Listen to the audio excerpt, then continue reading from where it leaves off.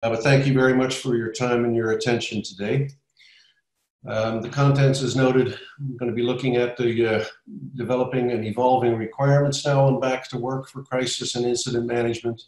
How do we actually create that preparedness? How do we capture it? And how do we showcase it, for instance, in our marketing? And I'll close off quickly with a few extra resources. My background I already gave earlier, but essentially a lot of big event experience from Olympics to football cups to political and business events. Again, where you hear crisis management, you may also think in terms of incident or emergency management. I just want to put you in that framework of we're looking at situations where all of the hard work you've put in to manage COVID-19 incidents goes astray, and where you have to perform a form of crisis or emergency management.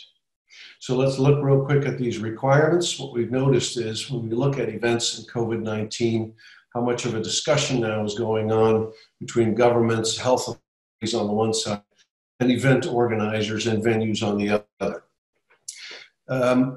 Part of that discussion is on the preventive. What do we need to do to clean the place, to do social distancing, to have all the proper requisites in place before we can have the event and we have our license to operate.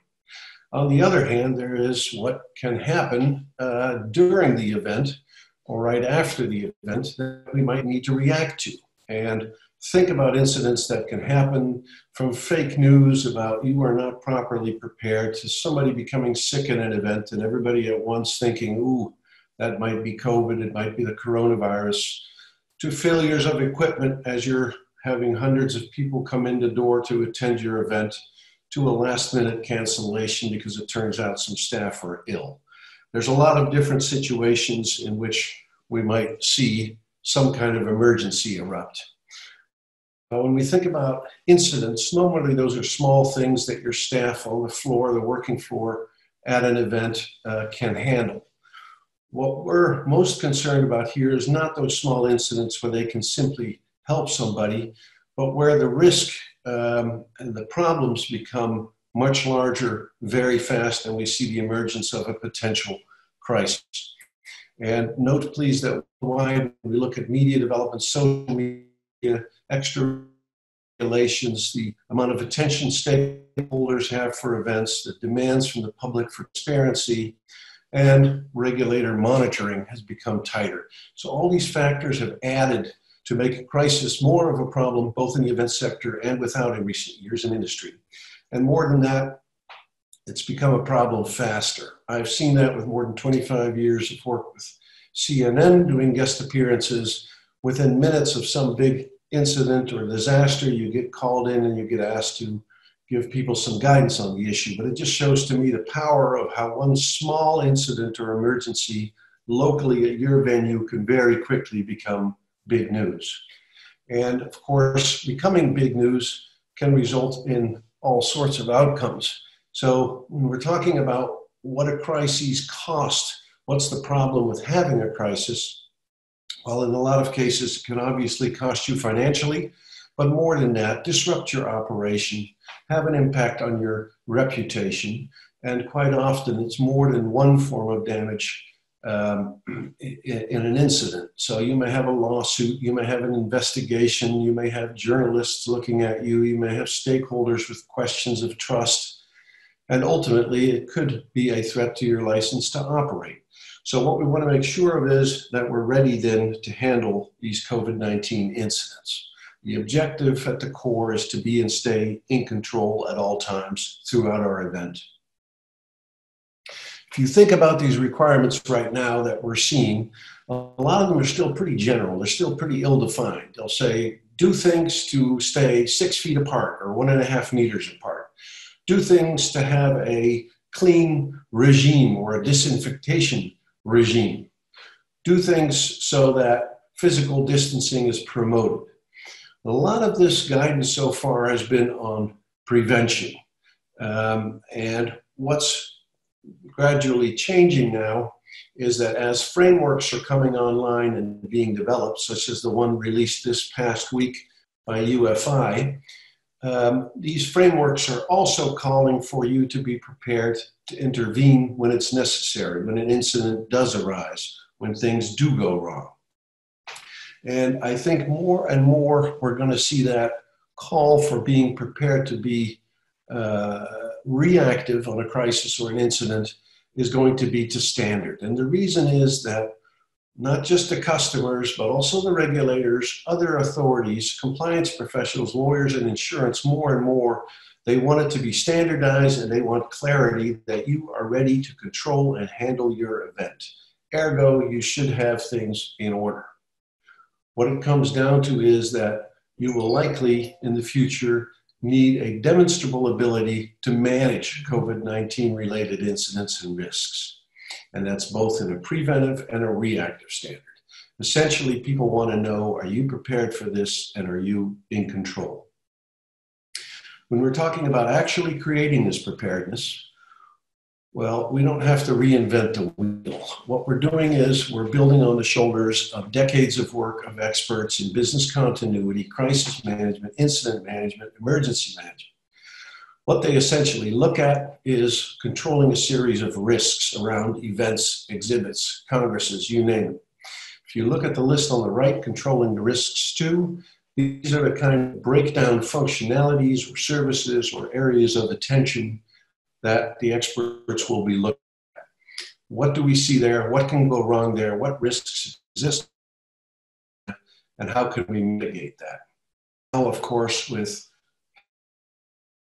and environment risks focused on COVID-19, the specifics in looking at standards, such as those listed on the left, is going to be married up with best practice on how do I prevent crisis. So we're going to see more COVID-19, if you will, crisis management packages. Now, the other way to do this is to basically build a program. And when we're talking about a crisis management or a crisis preparedness or an emergency preparedness program, we're essentially talking about four main steps or four main components. One is you want to have the right team there, a crisis management team consisting of competent people, the right people to use, and we'll come back to that in a second. Second, you have to equip them with a policy and plans and procedures so they know how to operate, when to operate, with whom to operate, and it gives them some room to maneuver. Third, you literally need to think about where is this team of mine going to be functioning. You will have something like a crisis room, crisis management room, operations center, war room. There's all sorts of beautiful terms for it, but we're talking about a place where that team can meet. And the fourth, practice. We need to get instruction, we need to get guidance, we need to get training, including crisis management exercises or CMXs. When you think about crisis management or emergency management, remember that this is a management task. This may require people going to the media, people talking to other stakeholders, people sharing their thoughts and making big decisions to help mitigate risk. That means it's also a management task. So this is not something we can just delegate readily and park it down below somewhere in the organization. Top management needs to be involved in developing and structuring this capability. When you think about people and you think about a crisis management team, there's all sorts of guidance out there, but essentially you're looking at, you need a leader, you need somebody who's going to log and record things, which will help structure how you do things, but also provide evidence after for investigators on how you did. You're going to need that health, safety, security, and environment function in there, particularly now with COVID-19. You will need somebody who can drive whatever needs to be done in terms of control measures, probably operations, and you'll need somebody for internal and external communication. Beyond that, it's going to depend on what the situation is or the crisis is, but often you will draw in expertise on whatever the issue is. And it may be from legal, it might be from IT, it might be from something else.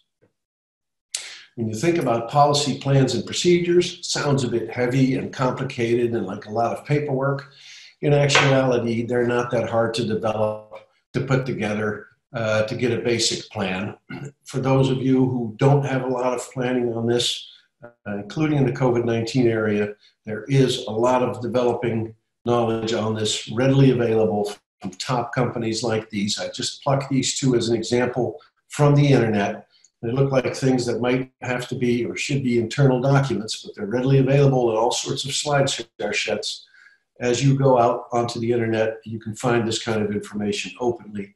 And of course, when you call in expertise, you can get assistance on making these kinds of policies, plans, and procedures to use during emergencies. Think a little bit about where you want to meet, how you need to equip that. Some leading practices, this is a picture I took at the World Forum here in The Hague in the Netherlands. They have their whole crisis management room set up in such a manner that they can't only use it themselves, but they even rent it out to clients who have a big event. So it helps them with their managing.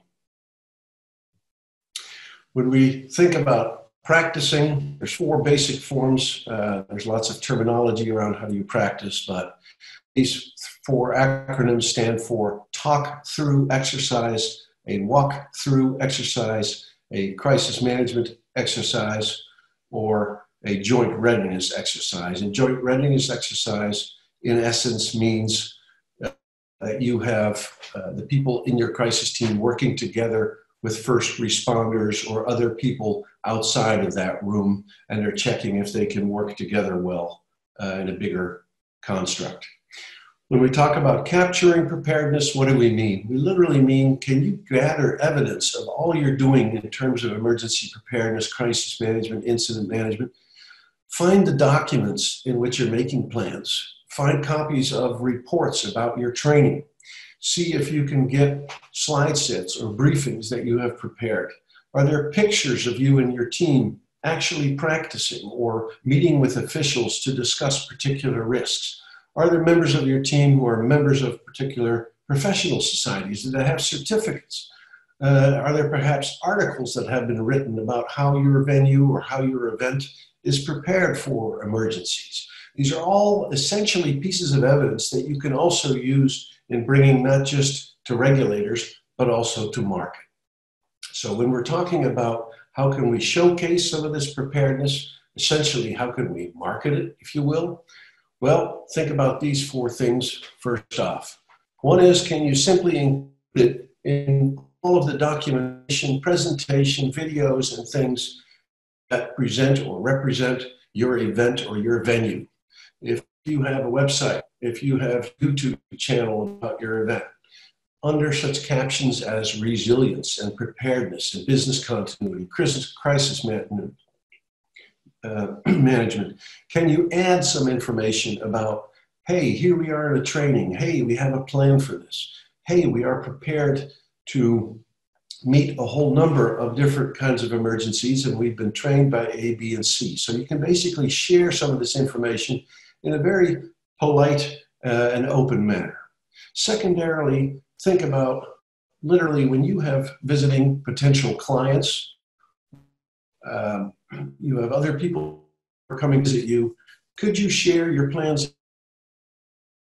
Could you show them, look, as part of our preparations for your event, to either organize your event or to host your event, please realize that also in these areas of emergencies and incidents, we are prepared. I have seen such presentations literally done for visiting clients with PowerPoints on the projection screen, as well as paper laid out on the table. And often if you have a client who sends a whole team with maybe an HR representative, a security representative, a safety representative, somebody from legal, it's very useful to show them how you are prepared, because you are basically meeting and helping them meet their duty of care and their governance objectives to be prepared and to care for their people. Third, consider maybe using your crisis management room as a focal point to show other people what you're doing and how you're doing it and how you're preparing. Not a lot of venues have this worldwide yet, but it's definitely a draw for those that do. It's a place where you can bring other people like first responders, police officers you work with, local authorities, regulators, partners, people from your insurance company, to show them and demonstrate that yes, you are prepared and yes, you are taking the right steps in order to be ready for any COVID-19 type of incident. And finally, think, could you invite perhaps other people or other parties in your crisis management exercise? Imagine if you could take people along, like the real life first responders who might be helping you if there's an incident. How wonderful would that be if everybody would know one another, and if there is a real incident, then we can all work together smoothly. It's often found to be a big factor in smooth operations during crises, during incidents. Finally, think about, are you using some kind of tooling? You may well as part of your crisis management and your incident management regime. You may have particular booklets that you're sharing. You may use particular apps. You may use particular methodologies on social media by companies such as Twitter, which have specific crisis management capabilities. So does Facebook, so do other companies in that realm. I'm just giving it to you for consideration. It's yet another way of demonstrating that you're thinking about prevention, but you're also thinking about reaction and how to be competent and how to be fast and how to be effective. And these two are things that you can showcase to third parties to show how prepared you are. Finally, I just wanted to touch on select resources for crisis management. There's a whole number of organizations and associations out there that deal either with events or with crisis management, emergency management, or with security management and related fields that have guidance on this. And in particular, AIPC, UFI, and some of it in support with the ICCA have brought out some material on this in the last few years. And there's one particular resource, because it's a resource that I personally helped develop and worked on, that I wanted to highlight. This thing is available if you just Google it online. It's an open document, and within Chapter 1, Good Practice Organizational Security Measures, is a whole section dealing with crisis management, and there's a number of live links to crisis management documents and resources. It's all free, it's all organized, but it can really help accelerate and kick off your effort in this area. Finally, please remember that you're valuable in the sense that you're the one listening to my story right now. You're the one who might be listening to others talking about your readiness for a COVID-19 incident and your readiness to manage it. It's unavoidable over time that we're going to have some incidents at events where COVID-19 is a concern.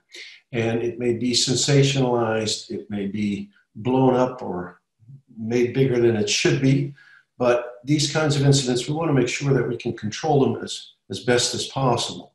And the few things I was able to share with you today, I just wanted to stress, please realize how important you are to get this type of message and this kind of knowledge out in your organization to make sure somebody, as part of all your efforts, also takes this into account. It's often easier to put in your heart and soul and make a big effort to prepare properly for new requirements, to make sure that we're reopening in a smooth fashion in the COVID-19 era. But it would be such a shame if you have one little incident which you mismanage to cause you a lot of grief. So I just want to emphasize your own importance in bringing the message forward. And with that, thank you very kindly, and I will return back to John Bradshaw, our presenter. Glenn, these are all anonymous questions, so I can't tell you where they've come from. Your best guess in terms of a timeline for this? As a hotelier, I believe that crises can be solved, but of course, what kind of timeline, no one really knows. What's Glenn's view on the timeline in terms of normal, and what is normal anymore? But what would your view be in terms of the meeting and events industry, organisers, suppliers? When will the industry, in your view, get back to somewhere like it was before this crisis? I hope that by the fall that we're going to have some real form of new normal. And I think that it will be probably a third of what it was for the moment. But I think it will take those 2 or 3 months right now, and hopefully that can be accelerated over the summer to figure out what basic requirements are, if they're working, and we can basically have safe events. If the formula is to have them with less number of people or less density or spread out more over time, or have them half physical and half virtual, for those formulas to work out. It's a little bit of a chicken and an egg situation between governments trying to make up requirements and an industry trying to make up requirements, and nobody quite sure what the exact requirements for a safe event should be. But I think in 2 or 3 months, we'll have a clearer view on that. And then in another 1 or 2 months, much of that will be implemented. So I'm hoping by the fall, we'll have some level of regularity back. Thank you very much. Interesting one. Do you think looking at how other industries are handling COVID, i.e. the cruise lines, and how they handle getting back into operation could be beneficial for event management, event professionals? That's a bit of a difficult one to throw at you. I'm not sure if you know particularly the cruise liners, but do you think, I guess, how other industries are handling this and getting back on their feet? Can we learn? I mean, I guess obviously as a general thing, we should always look at other industries for insights. Any best practice you've seen, or is it a bit early to say? I think we should always seek to learn from other industries and other sectors. I mean, radical change and radical improvement usually comes from without, not from within. There's that saying about expertise, only allows for incremental progress, but if you want a revolution and a big leap ahead, look outside of your own house. Certainly, I think that sector, as well as hoteling, as well as a whole number of other areas, think of very small live entertainment, bars, restaurants, all of them are going to combine and provide options for us. What we also have to be careful of is that they also teach us the lessons, particularly when it comes to crisis management, of where things go wrong. But my short answer would be, just for brevity and time, yes, I think it's an excellent point. We should certainly be looking at other sectors and other industries. And it's not that we should copy everything, but we should look for what are the lessons learned there? What's the concentrated new knowledge that they're developing that we might be able to apply to ourselves here, because we are in a new situation and it is unprecedented.